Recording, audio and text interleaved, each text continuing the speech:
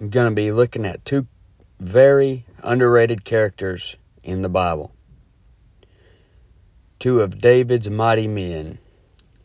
In 2 Samuel 23, it lays out David's mighty men, and these are men who not only have the title of a soldier or warrior, but they also act like true soldiers and warriors. This can picture our standing and our state, because in Christ, when it comes to my standing, I'm sanctified once and for all. I'm a member or soldier of the Lord's army, and that's how God sees me. My state is another story. I don't need to just claim the title of a soldier. I need to sanctify myself and act like one. There's no doubt about it. I'm saved. I'm in the Lord's army. Now I need to act like I am. I need to sanctify myself. And in 2 Samuel 23, 9 through 12, you have two underrated characters, Shammah and Eleazer. And they illustrate what it means to not only be set apart with the title of a soldier, but also to set yourself apart and act like a soldier. And even if you're the only man standing, you still act like a soldier. So let's concentrate on Eleazer and Shammah and the word sanctification. And sanctification means you're set apart for a special use. And the first thing about Shammah and Eleazer is they were separated from the people. So look at 2 Samuel 23. 2 Samuel 23 and verse 9. It says, "And after him was Eleazer, the son of Dodo, the Ahohite, one of the three mighty men with David, when they defied the Philistines that were gathered together to battle, and the men of Israel were gone away." See that? The men of Israel were gone away. And he arose and smote the Philistine until his hand was weary, and his hand clave unto the sword. And the Lord wrought a great victory that day, and the people returned after him only to spoil. So the men of Israel were gone away, but he stood and smote the Philistines until his hand was weary.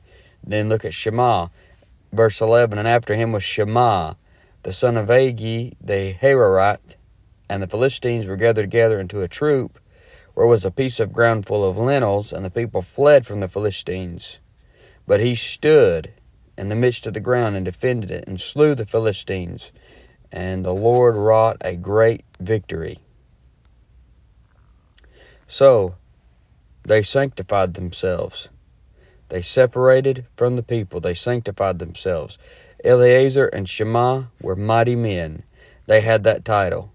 But they also acted as mighty men. That made them stick out from the crowd. You see, my standing in Christ is sanctified once and forever. My state is another story, because I have to sanctify myself in my spiritual walk daily. Just like 1 Corinthians 15:31. In 1 Corinthians 15 and verse 31, it says, "I protest by your rejoicing, which I have in Christ Jesus our Lord, I die daily." Then look at Romans 6 and verse 11. Romans 6:11 says, "Likewise you reckon ye also yourselves to be dead into sin, indeed unto sin, but alive unto God through Jesus Christ our Lord." You got to reckon yourselves dead. You got to die daily. Every morning when you get up, say, "I'm not doing what the flesh wants me to do. I'm not serving this dead corpse. I'm doing what God would have me do." My standing is that I'm a soldier in the Lord's army. I signed up when I got saved. Now I need to act like one. Both Eleazer and Shammah were separate from the people. 2 Samuel 23:9 said, "The men of Israel were gone away." 2 Samuel 23:11 says, "The people fled from the Philistines." So they were both alone. To be sanctified, you're going the opposite way of the world, and sadly even of most Christians.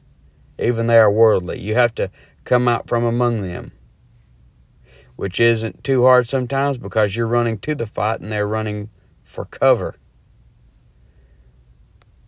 To be sanctified, you can't conform to the world. You have to be transformed by the renewing of your mind. Romans 12:2.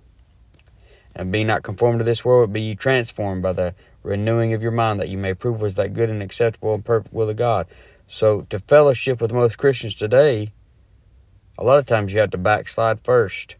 But be like Shammah, and you press toward the mark. Philippians 3:14. Just like Paul said in Philippians 3:14, where he said, Philippians 3:14, he says, I press toward the mark for the prize of the high calling of God in Christ Jesus. So you're pressing toward the mark. You don't want to go backwards, going back to like you used to be. You want to press toward the mark. Shammah was working in the field, so he probably didn't have his armor on at the time. He was just out in that pea patch. He probably didn't even have his armor on. But he put on the whole armor of God. Just like me and you. You couldn't see his armor. You can't see our armor. But we have separated ourselves, putting off the old man, and have put on the new man. We've put on that armor of Ephesians 6. We've put off the old man, Ephesians 4:24, Colossians 3:10. If you're going to be sanctified, you have to strip yourself of the old man. Ephesians 4:24. In Ephesians 4 and verse 24, it says, and that you put on the new man, which after God is created in righteousness and true holiness. You put on the new man, and you stand. So they sanctified themselves. There was something different about these guys. They sanctified themselves, and there's something different about these guys. They were sanctified, set apart. Shammah was different than all the other people in that pea patch. He was peculiar. Just like it says we ought to be in 1 Peter 2:9. In 1 Peter 2 and verse 9, it says, but ye are a chosen generation, a royal priesthood, an holy nation, a peculiar people, that you should show forth the praises of him who hath called you out of darkness into his marvelous light. So he's just out there working in that field. Here come the Philistines over that hill. Everybody else takes off, starts running for cover, doesn't give it a second thought, but he stands. There's something different about him compared to all these other people in that field. He's the oddball. And if you're acting like a soldier in the Lord's army, you're going to be the oddball. It's like Paul says, endure hardness as a good soldier of Jesus Christ. So, think about Eleazer as well. He was not your average run-of-the-mill soldier. He was determined. He didn't conform to what his fellow soldiers did. The men of Israel were gone away. He didn't conform to what the men of Israel were doing. People will think you're crazy. They probably thought he was crazy. They're like, why are you not running? They probably thought Shammah was crazy. Why is he not running? He doesn't even have his gear. He's been out here working. He doesn't even have his gear to fight the Philistines. You see, people think you're crazy. Just so I can, Acts 26:24, Festus told Paul, he said, much learning doth make thee mad. In Mark 3:21, they thought Jesus was beside himself. In Hosea 9:7, it says, the prophet is a fool, the spiritual man is mad. Most likely everybody thought Shammah and Eleazer had a death wish and that they were crazy. And this will be one of the costs of a sanctified life. You're doing so much different than everybody else, they just can't fathom why you're doing what you're doing. So they separated from the people, sanctified themselves. There's something different about these guys, The next thing is they're soldiers that don't clock out. They never did clock out. Let's just read it again. It's such good verses here. And after him was Eleazer, the son of Dodo, the Ahohite, one of the 3 mighty men with David, when they defied the Philistines that were gathered together to battle, and the men of Israel were gone away. He arose and smote the Philistines until his hand was weary, and his hand clave unto the sword, and the Lord wrought a great victory that day, and the people returned after him only to spoil. And after him was Shammah, the son of Agi the Hararite, and the Philistines were gathered together into a troop, where was a piece of ground full of lentils, and the people fled from the Philistines. But he stood in the midst of the ground, and defended it, and slew the Philistines, and the Lord wrought a great victory. You see, they're soldiers that don't clock out. With a sword in hand. Soldiers that don't clock out with a sword in hand. Eleazer could have run off duty like everyone else, but he worked overtime, and his hand clave unto the sword. His hand would have felt funny when he put that sword down because it clave to it. Just like, you think about those verses where it says, a man shall leave father and mother and cleave unto his wife. And then if something happened to his wife or he was without his wife, he feels funny. That's the way it ought to be with your sword. Your hand ought to cleave to the sword. Become one with the sword. And then if you don't have it, you feel funny. Sometimes in my day job, I work so long and hard in a freezer with work boots on that it takes a while to adjust to the casual shoes and the warm weather when I go home. It's like that. I bet that's what it's like when he had his sword.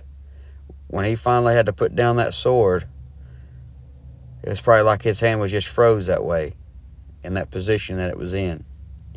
If you're going to be sanctified, the only way to get that way is to keep the sword in hand. Hebrews 4:12, for the word of God is quick and powerful and sharper than any two-edged sword, piercing even to the dividing asunder of soul and spirit and of the joints and marrow, and is a discerner of the thoughts and intents of the heart. You got to keep that sword in hand to the point to where if you have a day without it, you would feel funny. And you don't even look right without it.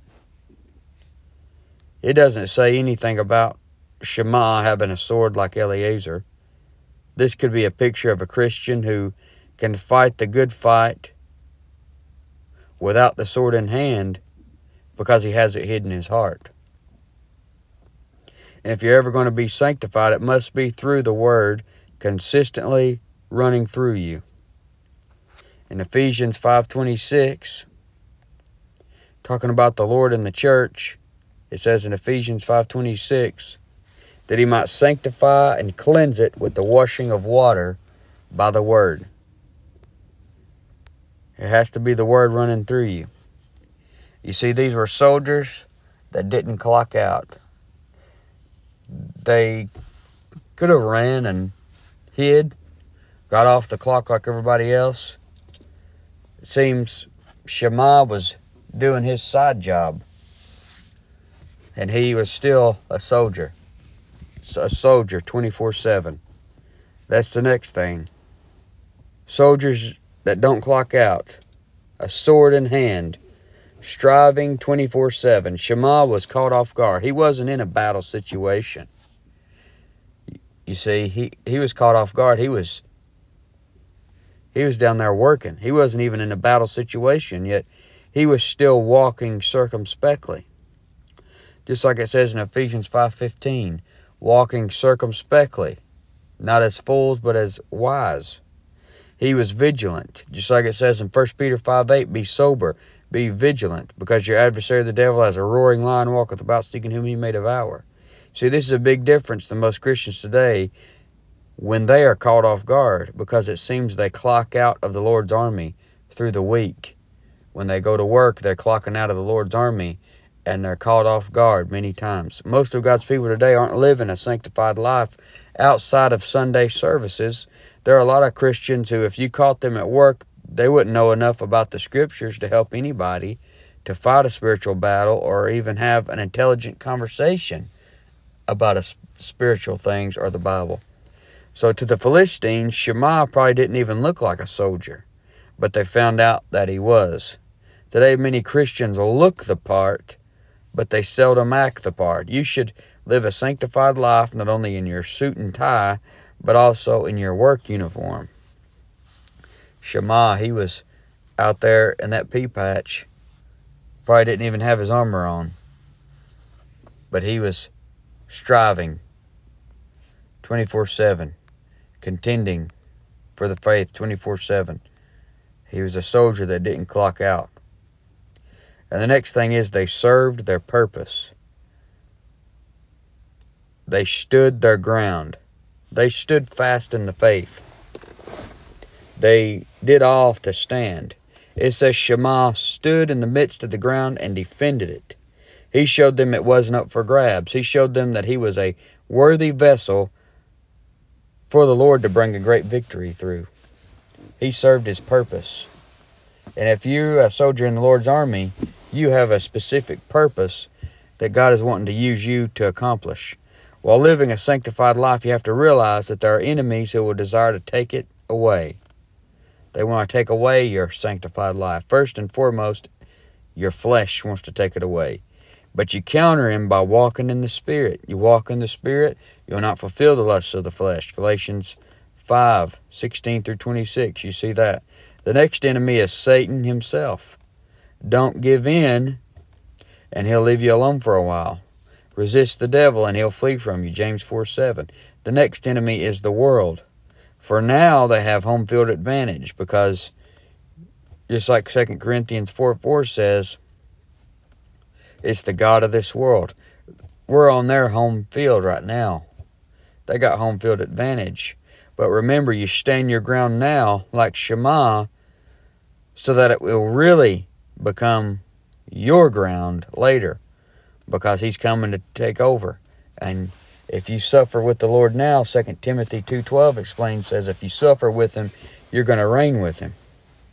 So when we stand our ground against all the fiery darts of the wicked and the wiles of the devil and temptations of the flesh and the course of this world, we also show that we are a vessel unto honor. 2 Timothy 2:21, if a man therefore purge himself from all these bad things that was listed, he shall be a vessel unto honor, sanctified and meet for the master's use, and prepared unto every good work.